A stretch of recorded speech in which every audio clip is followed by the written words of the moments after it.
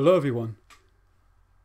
In this presentation, God's plan for Israel and God's plan for today, I want to look at what God really wanted when he called Israel out of Egypt.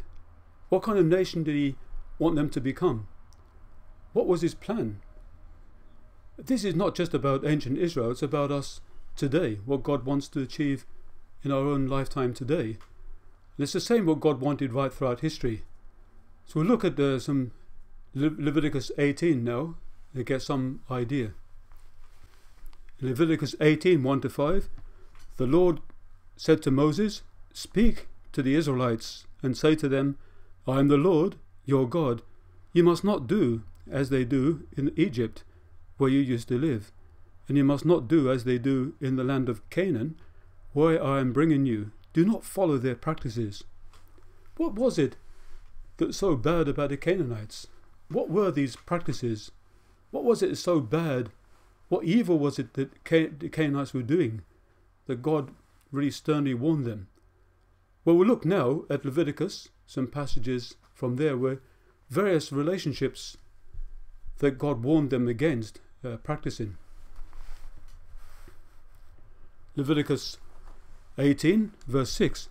No one is to approach any close relative to have sexual relations. Do not dishonor your father by having sexual relations with your mother. Do not have sexual relations with your father's wife. Do not have sexual relations with your sister. Do not have sexual relations with your son's daughter. Do not have sexual relations with your daughter of your father's wife. Do not have sexual relations with your father's sister. Do not have sexual relations with your mother's sister. Do not dishonor your father's brother by approaching his wife to have sexual relations. Do not have sexual relations with your daughter-in-law. Do not have sexual relations with your brother's wife. And do not have sexual relations with both a woman and her daughter. And do not take your wife's sister as a rival wife and have sexual relations with her. Do not approach a woman to have sexual relations during her monthly period. Do not have sexual relations with your neighbor's wife. Do not give any of your children to be sacrificed to Moloch. Do not lie with a man as one lies with a woman. No same-sex relations. Do not have sexual relations with an animal. And at the end, God warned, if you commit any of these acts, the Lamb will vomit you out. We can see from this, all these various relationships, that the only relations permitted, the only sexual relations permitted by God are those between a husband and a wife. Historian John Bright, in the History of Israel, on page 116, 117, he explains what the nature of these religions that Canaanites practiced. And he points out an extraordinary debasing form of paganism, numerous debasing practices, including sacred prostitution, homosexuality, and various orgiastic rites were prevalent. Also, Werner Keller, an archaeologist, who also wrote a book called The Bible as History, on page 266, he points out that the men and women prostitutes ranked as sacred to the followers of the religion. So he points out that actually the male and female prostitutes were like saints, and part of their religious rites were having relationships with these. This is the kind of religion that they practiced in Canaan. We look now at the Bible passage, a few Bible passages, and we find out that actually the Israelites, despite God's warning, they did practice some of these rites, sexual practices from this cult, as we see in 1 Kings 14, 22-24. Judah, yes, of the Lord, by the sins they committed, they stirred up his jealous anger more than their fathers had done. They also set up for themselves high places, sacred stones, and Asherah poles on every high hill, and under every spreading tree. There were even male shrine prostitutes in the land.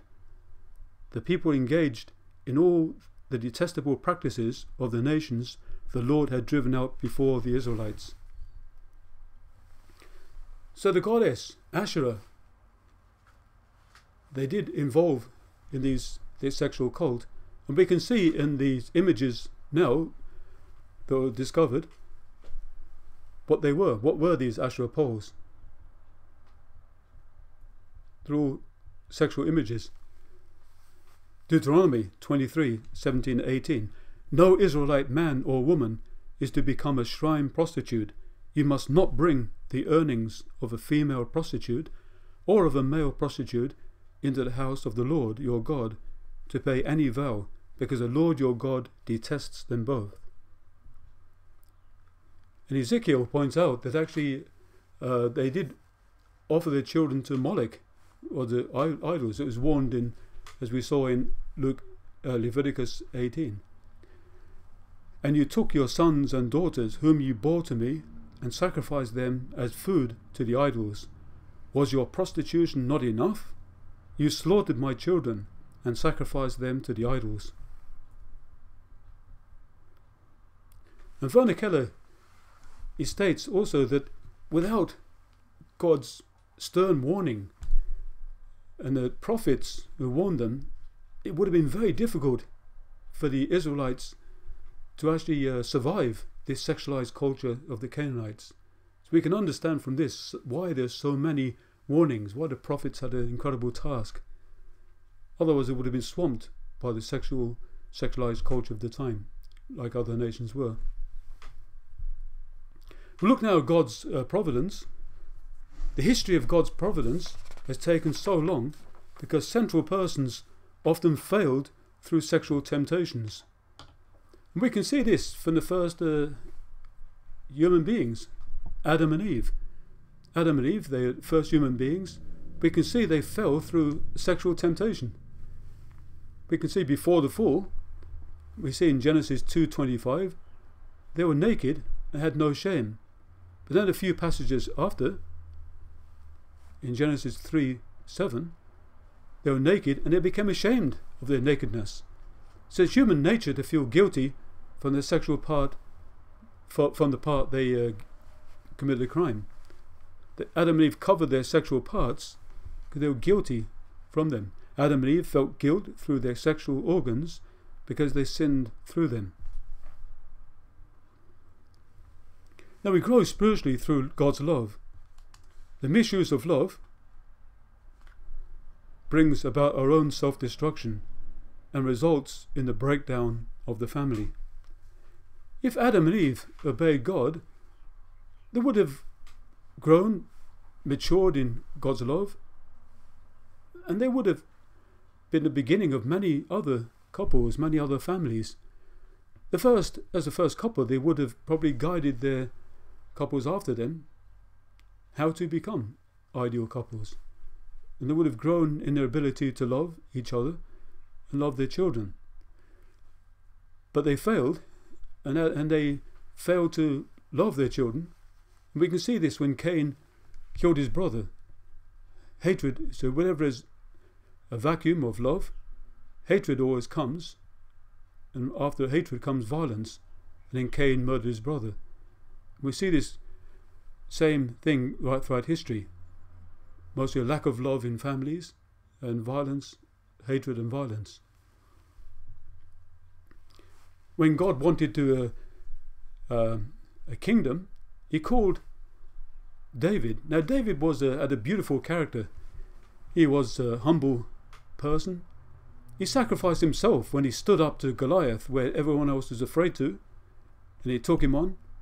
Later on, when King Saul tried to kill him, when David had a chance to kill him, he would not do it because King Saul was God's anointed.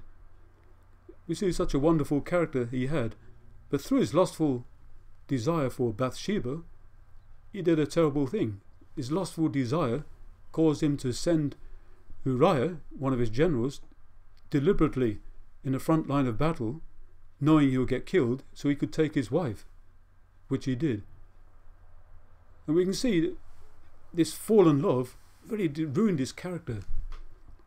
True love builds our character, but fallen love brings our own self-destruction, destroys our character. And we see this in David, and we see this in many other people since that point, unfortunately.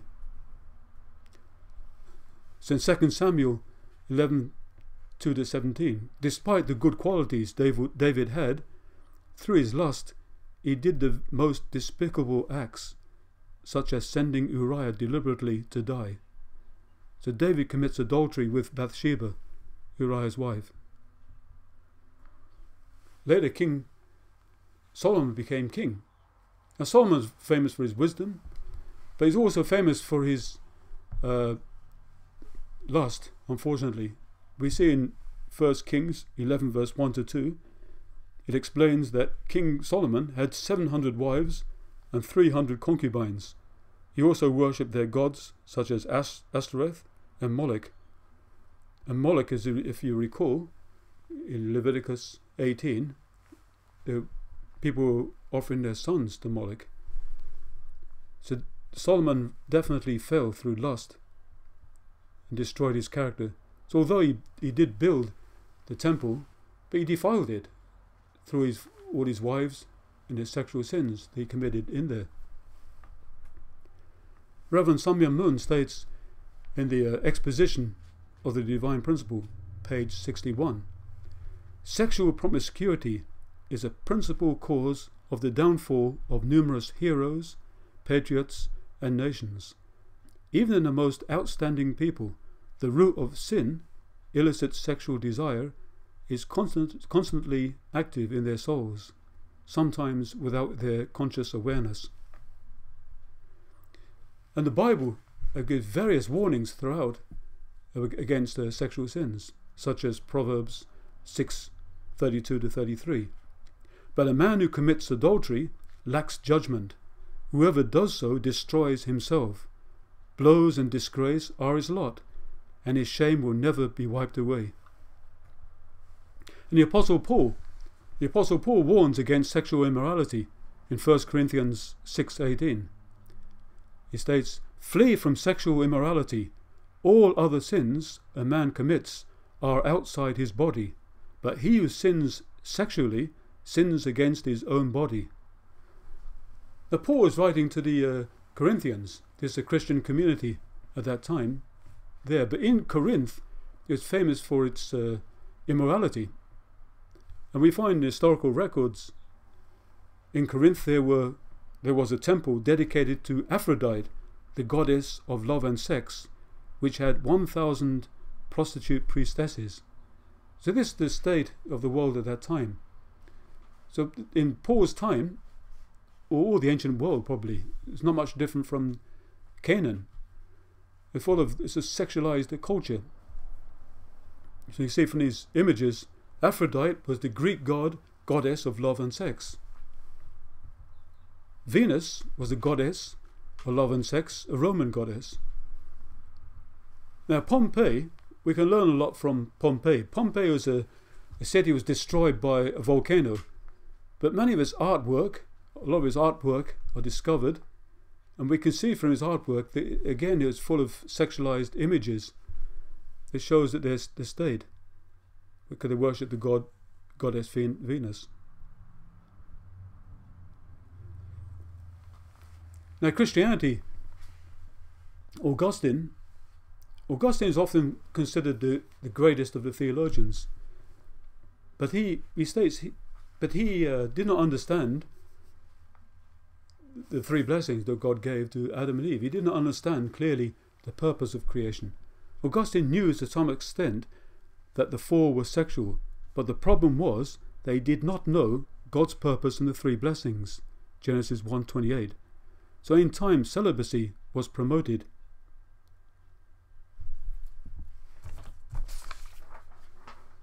Which avoided husband-wife relations altogether.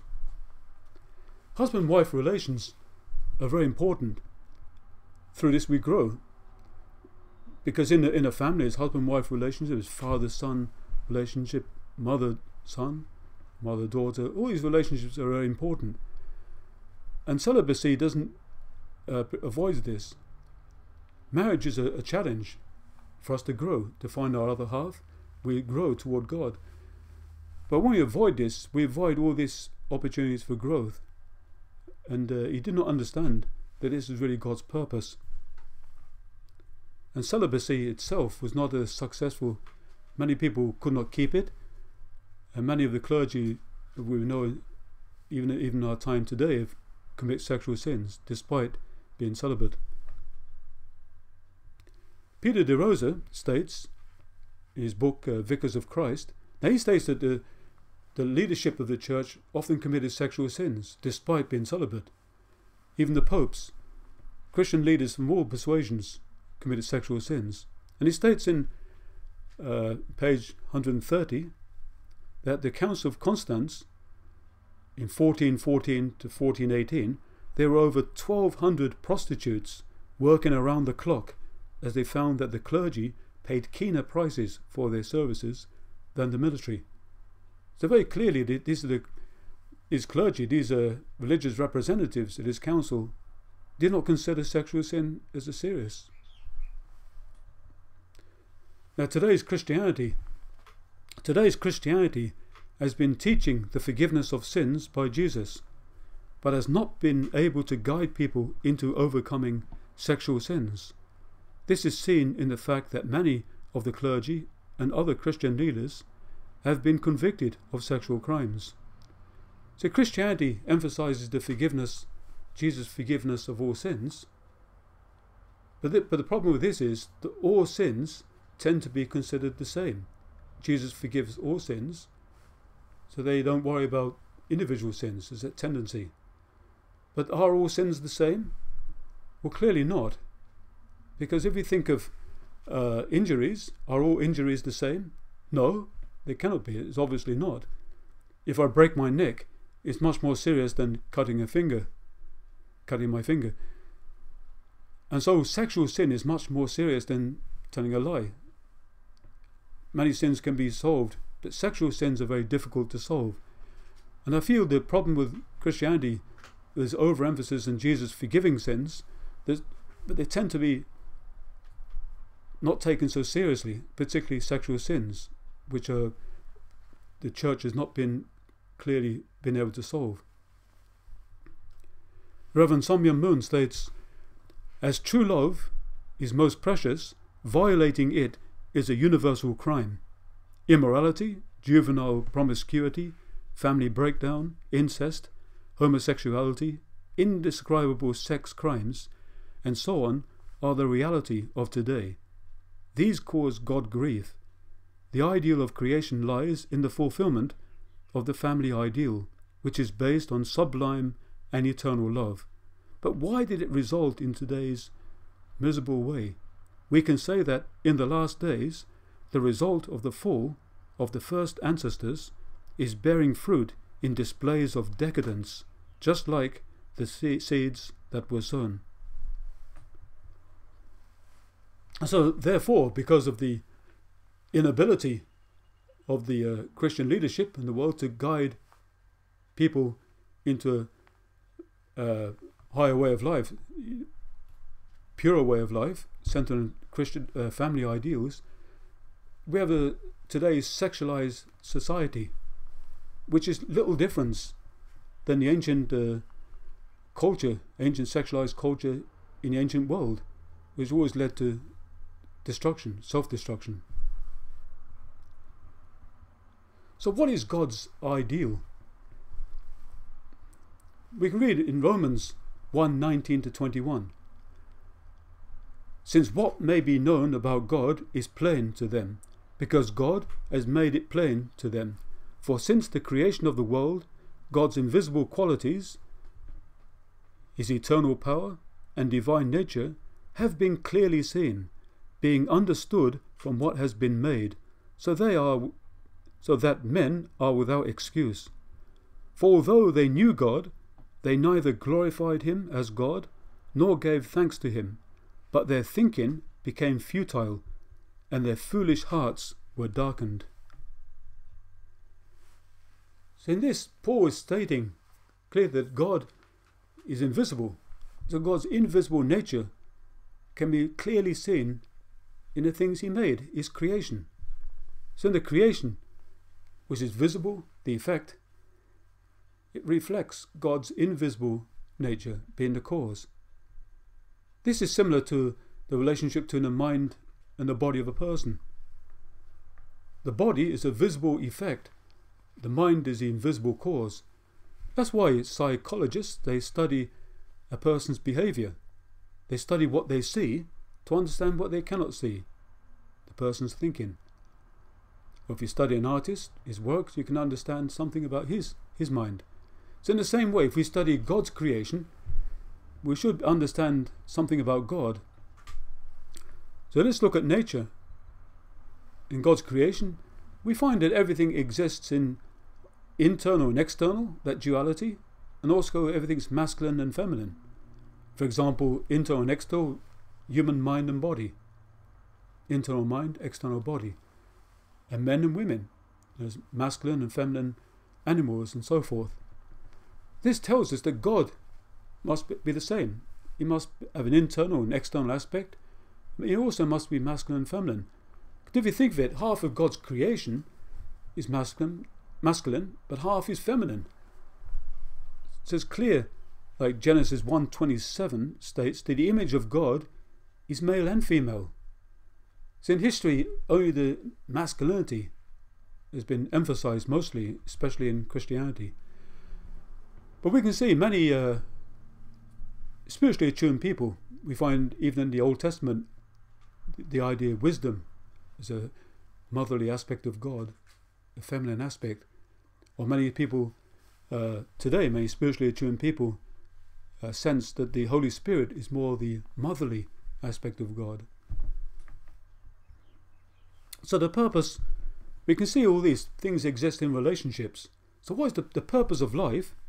Is the three blessings recorded in Genesis 1:28. So we'll look at this more closely.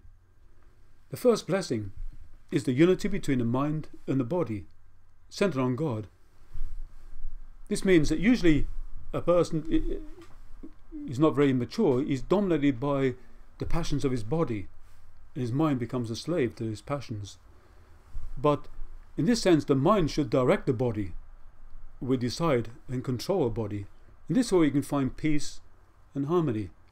If we unite our mind and body, we can become one with God through our relationship with God. And we can become, as Jesus pointed out when he stated in the future, in John 14:20, that you also will be one with God. Jesus often said he and his Father are one, but he said you also will be one with God, because that is our purpose. 1 Corinthians 3:16, Paul states, do you not know you are God's temple, that God's Spirit dwells in you? We're supposed to be God's temple, again, being one with God. And in Matthew 5:48, Jesus states, you must be perfect as your Heavenly Father is perfect. Again, our nature should be like God's, if we're one with God. So the first blessing means, simply put, our individual perfection. So the second blessing comes based on that. It means a perfect man and a perfect woman coming together. To unite husband and wife, become one with God, resembling God's masculine and feminine nature, as Genesis 1:27. Then, the third blessing means in relationship to the creation, to unite with creation and become one with God, as Romans 8:19 and 23 states. We should love the creation, which have his ideal relationship with the creation, centered on God.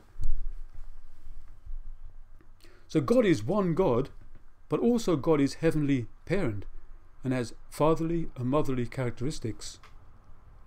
So this is a very important point, because often we refer to God as our heavenly Father, but he's our heavenly parent.